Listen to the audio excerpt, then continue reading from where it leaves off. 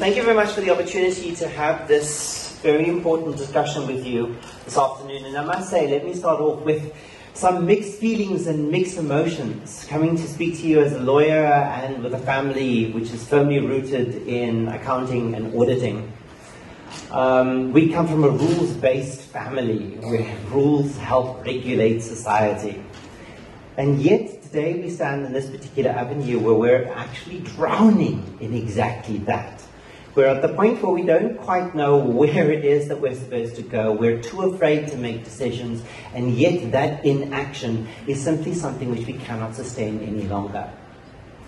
So, an interesting point, and it's interesting, it's a pity that the Deputy Minister has now already left us, but we had a visiting professor, Advocate Trengrove Senior Counsel, who gave a talk on OPE investments versus the Minister of Finance. And the talk was entitled, "Is Government at War with the Banks?"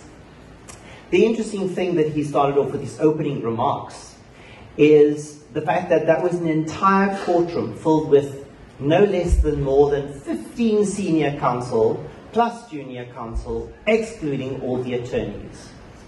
Does anyone have any idea the collective billing hours of that exercise? Now, he said that's great for lawyers. My question is, but can the country continue to afford it? Can we continue to afford making these mistakes and these experiments? So, if we could start with the presentation. Unfortunately, my colleague Evert Knoesen from the business school couldn't join us today because he is delivering another presentation in Durban. But this is really a collaboration between the Faculty of Law and the Rhodes Business School as a consequence of part of what we have envisaged as part of our transformation program at Rhodes University. Both of us are members of the Institutional Forum of Rhodes, and as part of our interesting history over the last 2 years that we've all engaged in, Rhodes particularly also with the sexual violence protest in 2015, and then of course the Fees Must Fall protests, we actually arranged our Transformation Summit, which actually took place over 3 days and turned into, and that wasn't necessarily just the intention, but a very constructive strategic plan. And part of this that we're discussing today was born as a consequence of that particular engagement. Firstly, we must remember that this doesn't operate in isolation. Firstly, that we are also already signatories to a UN Sustainable Development Goals program as signed as early as 2015. Not to mention the fact that there's the African Development Program of 2030, and of course the NDP, that we talked about this morning. The interesting thing that all of these aspects have in common is the fact that we talk about the concept of value creation that is to be accomplished in a sustainable manner. And this concept of sustainability is something which Rhodes has chosen to adopt as our way future. Everything that we question now has to be with that particular lens. Interestingly enough, I bet you I'm speaking to the converted in this room. How often have you gone to academics raising these particular issues, and academics have turned to you and said, "No, but I teach. My objective is to do research and community engagement. I already do so much. This is beyond my purview. This is not my interest or expertise." Well, I'm here to tell you that that's not the way forward. And that's not the way that we can continue to do business. Interestingly enough, we now live in an era where, yes, there are the disruptors. Yes, there is Uber. Let's not go into the subtleties and the challenges that they're facing right now. But we're also dealing with issues around the fact that the very concept of knowledge creation, the sharing of information, what we consider private and secret is changing rapidly in ways that we can't even begin to predict. In fact, law is having to catch up constantly to keep up with the changing natures of society. In this particular interest, what I want to underscore before we even get into the discussion around issues from procurement, and something which we seem to forget, is the fact that we have stakeholders, that we have key interested parties who have a right to hold us to account. And we see this now, particularly with the student movements, but it goes beyond that.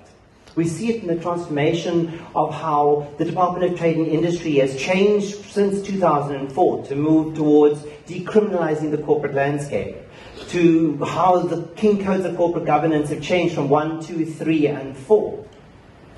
When I had dinner with Mervyn King about 2 years ago, just before the launch of the new principles of King 4, And it's interesting, of course, that he took all those many principles and he reduced them. And he said, one of the things I asked him was, what is at the heart and soul of what it is that you think corporate governance is about? How would you distill that information? And he spoke about the concept of fiduciary duties. Now, fiduciary duties, if you speak to law students and you speak to people in practice, can be a very complex idea. And we talk about disclosure, and we talk about conflicts of interest, and we talk about the common law versus the partial codification and the Companies Act, and then lawyers will critique how the Companies Act has failed us. He said this: imagine that you are somebody who is looking after a dearly beloved member of your family. That member of your family is in a coma. They cannot look after themselves, they can't make any personal decisions about their health, their wealth, their finance. It all rests on you. How would you care for that loved one? That is how he defines fiduciary duties. Now, when it comes to our dynamic as a good corporate citizen, which of course is enshrined in our constitution, our fiduciary duties are to our institutions. And through the success of our institutions, we will then also benefit all the other parties and stakeholders. So, are we acting in the best interests of our organizations? Well, why is supply chain management important in this particular conversation? Here are some of the obvious answers. It gains efficiencies from procurement. It deals with logistics and distribution. We make efficient insourcing and outsourcing decisions. Sounds straightforward, but then again, look at fees must fall. Why is it that it had to take that particular movement for us to start to question these particular patently obvious issues? How can we then be more efficient, and was that the best way of doing it? If you look at how roads located in Grahamstown is having to deal with this particular issue, when I first moved to Grahamstown, the economic and social divide could not be more blatant. If you are on the west and you have roads sitting on a hill, you literally overlook the township. It's literally divided across a particular bowl. And that is like a microcosm of our society. How is it that that could still be in the 21st century? That is our role. It is not just the role of us in this particular room, but it's the role of academics, it's the role of institutions, it's the role of government, and it's the role of civil society. But we need to start working together to achieve those particular objectives. Because these particular challenges are not just a management issue. So, when it came to this issue about how to transform this concept of supply chain management, we looked at the issue around, yes, there's the issue of we must always reduce costs. I don't even want to ask how many people have had been asked that question how many times this year, of how can we reduce costs. But at what cost can we continue to simply reduce costs? There has to be a balance that has to be struck between the reduction of costs and also with transforming institutions. Enter the third stream income. Anyone want to raise hands on how many people are currently working on various forms of third stream income generation? Okay. The question about this is, how do we do so in an ethical and sustainable manner? How do we do so that also then speaks to the issue around our BBBEE and scorecards and ESD?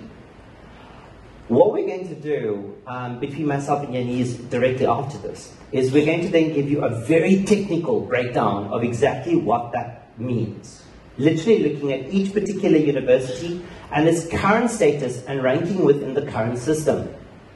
Tomorrow what we intend to do is open the floor up to a workshop so we can have an active social engagement and problem-solving opportunity as to how we can best improve the scorecards and our particular processes towards procurement, supply chains, management, and how it is that we have to actually take this home to our various structures. What we did as a consequence of this is the fact that it is not simply, and we've heard this echoed the entire morning, this is beyond tick box. This is not a nice to have. The consequences for poor performance on this is real. If we as institutions feel the pinch of a lack of flow for higher education coming to us from the state, I'm warning you now that as a consequence of a poor scoring, we will have even less funding. That is where it's going to hit us. So transformation for transformation's sake is one thing, but we have to also do it in a manifest way that truly makes material gain and worth. So in that particular instance, part of the challenge is the fact that we have issues around finance and costs when it comes to increased financial volatility. In this particular instance, is that that's going to discourage people from entering into a particular market. And it limits the particular pool of people who also are able to actually, if they don't have basically wealth of information, money, expertise, and capital, that this actually excludes people from the market. So this is something we have to look at when we are serious about actually engaging with small to medium enterprises. Also, what about the cost of the particular pressure? Do people fully understand how it is that they have to engage with this particular dynamic? And how do we then actually source public funding, and perhaps even as universities, through the business schools, through other engagements and opportunities, actually educate local communities to engage in this particular process so that they can enter the formal sector? Well, here we are, we sit, and we in theory have all the expertise in the room. We are the experts. We are the ones with high levels of skills. In theory, we're the ones with the high levels of employment. However, we also recognize the fact that at the moment, South Africa is literally bleeding skilled people. How do we stem that? And part of this particular issue is the fact that, and this is once again is this cost-benefit scenario, because we're asking the question, but we can't afford salaries within higher education for these academics. The question, of course, is those people are going to leave the public sector and enter the private sector. And we need those experts in order to train the people of the future. So, limited supplier pools is another great challenge. In this particular instance, this is where we would encourage a deeper and more concrete relationship with PERCO.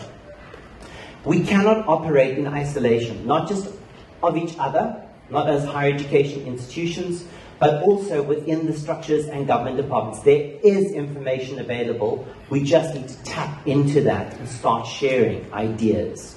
That is the only way we're actually going to move forward to manage the risk. So when it comes to shifting our priorities, here we have to look at the fact that, and we recognize that demands in higher education is going to be ceaseless. It is changing rapidly, dramatically, excitingly if you're an optimist. However, the issues around this is how do we actually quantify the fact that we have to manage those particular costs? And interestingly enough, how much of what we do is actually green, environmentally friendly. Remember that, of course, for those of us who are familiar with thinking codes of corporate governance, we also talk about triple bottom line approaching. The fact that we have to recognize the fact that we operate not just in an economic sphere, but a social sphere. And of course, what is our green footprint? How is it that we manage that in a way which also brings down those costs and also increases the efficiency of scale? So one of the issues is that we could look at locally sourced apparel or goods. How much of that is actually taking place? I had an interesting question with the Department of Fine Art, because I was looking at the fact that we have to give gifts to all these visiting professors and academics that come to visit. Yet everything that we're giving them is pre-packaged, nothing is made domestically, and yet we have people in our communities that can provide exactly the kinds of tools, resources, and expertise that we would love to showcase. Why do we not support local? So, when it comes to the regulatory landscape, here, and this is going to be the interesting thing, the regulatory framework is frightening. I won't lie to you. And that's what we hope to dispel over the next 2 days. The consequences for not being compliant is going to be severe. At the moment, higher education institutions have actually been given basically a hall pass. And we've all been engaging in a process of transformation. That window is now closing. So when it comes to issues around the fact that we have to adapt and change, we have to now prove to the DTI and to other agents that we actually are meeting these particular targets. However, when it comes to commodity prices, particularly when it looks like a university like Rhodes or any other residential campus, certain supply goods and what have you are quite fixed. So when it comes to that, that will directly impact on your suppliers. So we have to look at that in a far more creative way to be able to find how it is that we can actually deal with this very real practical scenario. Interestingly enough, we've heard of the BBBEE Commission, Do we know the powers and functions of this particular commission and the consequences of actually not being compliant? So as I said a little bit earlier, there was a move since 2004 towards decriminalization. I'm not entirely sure that was necessarily a good move. I'm still mulling this over. Because instead of you have seen decriminalization, except for Section 332 of the Criminal Procedure Act, which should actually be unconstitutional, but that's another debate. The issue here is that we've actually seen various new commissions that have been created. So in other words, we have the Competition Commission, we have various other tribunals, various other regulatory agencies, all of which have been given more and more extensive power. The interesting thing about this, not only that they have the power to look at what we consider large transactions, which are around 25 million rand, is that what's more interesting is the fact that it will actually be able to review transactions. In other words, it will actually look in hindsight, way back as 2014, when it comes to certain transactions that actually don't meet those requirements. And it will be able to reverse those transactions. That's a great deal of power. Gives you an idea of the sense of gravity of the situation that we're actually in at the moment. So in this particular instance, when it comes to rejecting those particular transactions, we now look at the fact that, well, who is now going to be accountable? Who must actually report to this particular commission? How does the reporting take place? Well, interestingly enough, it's not just spheres of government, as we've heard quite a bit about this morning, but also public entities or an organ of state. So here, even we, as higher education institutions, as public entities, would have to also provide audited reports and then detail our expenditure and how we meet these new obligations. Just note the time periods as well. We're now looking at 30 days of approval of audited financial statements, and violations occurring after 2014, and of course looking at issues around periods around that, and licensing issues just prior to that, might also actually result in the fact that you might not even be able to trade. So not only would you suffer direct penalties, but you can actually stop trading if you are found in violation of these particular new and rather pivotal, actually, imports into the particular system. What is fascinating is that we also have to ask the question, well, who can actually lodge a particular complaint? Who is actually the one that can actually raise this particular issue? And I must admit that this is one of the other issues that I have particular problems with, because whistleblowing in South Africa is already another issue. But let's leave that aside. It could be any other person who is either aware of or even suspects there may be a violation of the Act. And then, interestingly enough, here it includes employees in a particular entity, so it could be in that particular entity. And then particularly we're going to be looking at issues around fronting. Now, there's going to be, you've heard of fronting, and I think Yanis particularly we discussed is going to also mention the very important issue of trumping.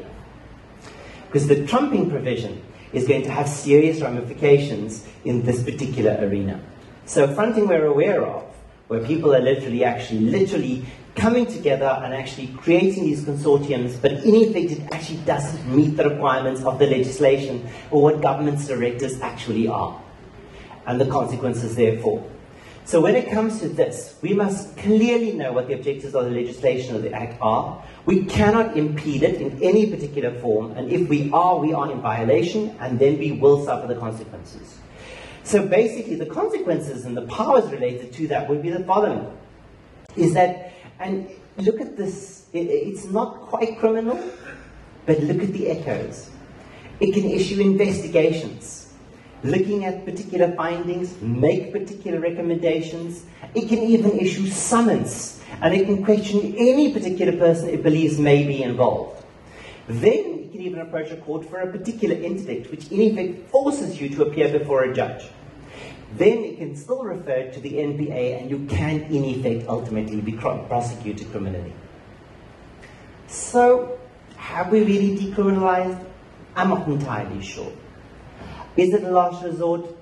Yes. Is it where we want to be? No. So, consequences for this are quite severe. when it comes to money, we can say it's part of the cost of doing business. Particularly when it comes to anti-competitive behavior and you're dealing with billions of dollars.